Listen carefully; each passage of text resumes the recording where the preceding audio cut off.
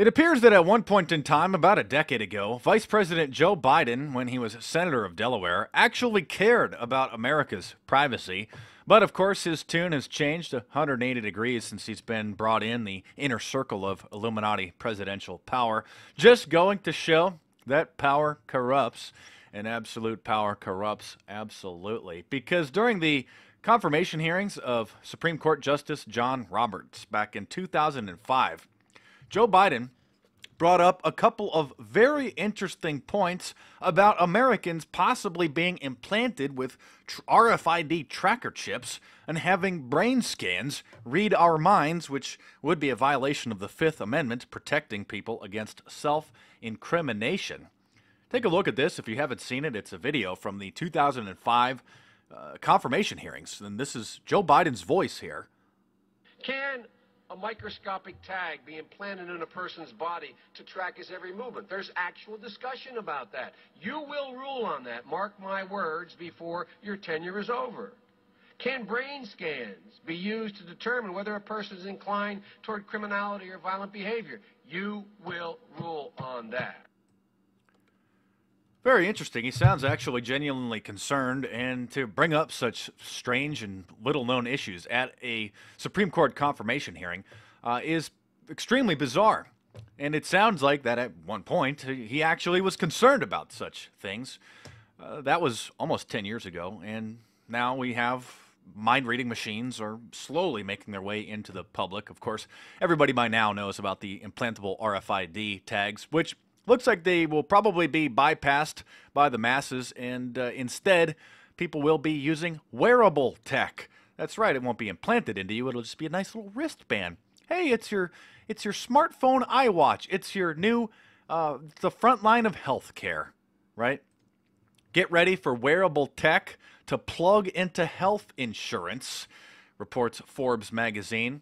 Many people now are aware that the wearable tech is rolling out that connects wirelessly to your doctor's office to monitor your health and monitor how much you move and where you go. And, probably future versions will determine whether or not you're taking those mandated drugs or not that the big pharmaceutical companies have prescribed, because the face scans, the brain scans, the mind-reading machines have determined that you're angry, you're paranoid, you're talking about this New World Order Illuminati conspiracy. We've mandated that you take this drug, otherwise it's a $1,000 surcharge on your Obamacare bill. You know, back in 2008, a woman was convicted of murder by a brain scan, an fMRI, a functional MRI, which can determine whether or not somebody has had, quote, experiential knowledge of something.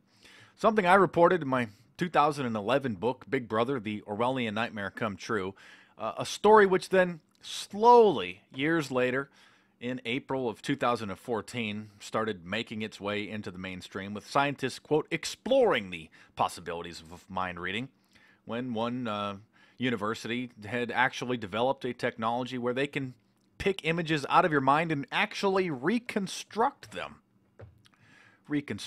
Of course, the government loves this technology. There's even a company called No Lie MRI, which is offering this technology. The technology used by No Lie fMRI represents the first and only direct measure of truth verification and lie detection in human history. No Lie MRI uses techniques that bypass conscious cognitive processing, measuring the activity of the central nervous brain rather than the peripheral nervous system.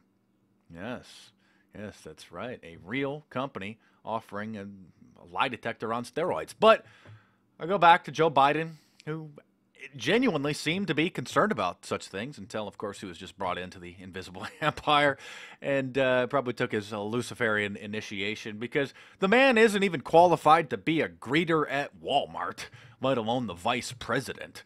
So possibly, since he was so vocal at the Supreme Court Justice confirmation hearings back in 2005, I wonder if the Invisible Empire decided to sort of bring him in on the fold and then get him so deep that he just simply can't speak about such things, because he went from talking about that, warning about that, really, to promoting a New World Order now, the affirmative task before us. The affirmative task we have now is to actually create a new world order. Spit it out, Joe. Spit it out. It took him 10 seconds to, spit that out. Because the global order is changing again. Yeah, the global order is changing again. Oh, that's our affirmative tax to create a new world order, and then just have people plug in those, bio bandages or the wearable tech, right? That he once warned about. You will rule on that. Yeah, they're going to rule. They're going to rule that. Well, I guess you don't have to take it, but I mean, if you don't, it's just it's just going to be $1,000 a week fine surcharge on your Obamacare. It's a non-compliance tax. You will take the mark of the beast. That's what they're going to be planning, and most of the people will line up for it. I mean, you just look at the tech trendies just waiting for the Google Glass, walking around parading their new mind-controlled trendy device, right? So interesting to see Joe Biden's 180-degree flip there. That's what power does to people.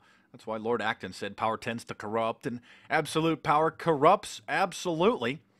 And that is really sole purpose for most people wanting to become president, or really just wanting to get into government too, is the power. I mean, that's why you got so many power trippers like Arnold Schwarzenegger, the actor who just got bored with being a big celebrity superstar, blockbuster movie star, so just want to become governor of California. It's the power. Stroke their ego, inflate their ego. So just thought I'd point that out.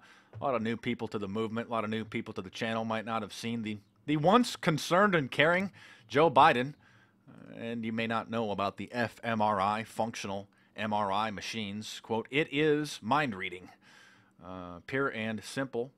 You can even imagine way down the road a witness to a crime might want to come in and reconstruct the suspect's face. That's right. If you happen to witness a crime, they want you to come down and they will extract that memory from your mind to get a composite sketch of the suspect. Anyway, check out my book, Big Brother, The Orwellian Nightmare Come True.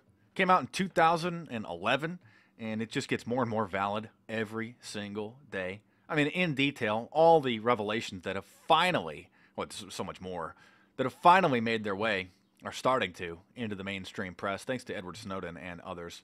Old news to many of us, but for those who are new to this kind of material, a lot of people are coming of age, a lot of teenagers are trying to find out their way in the world, put the pieces of the puzzle together. So get yourself up to speed.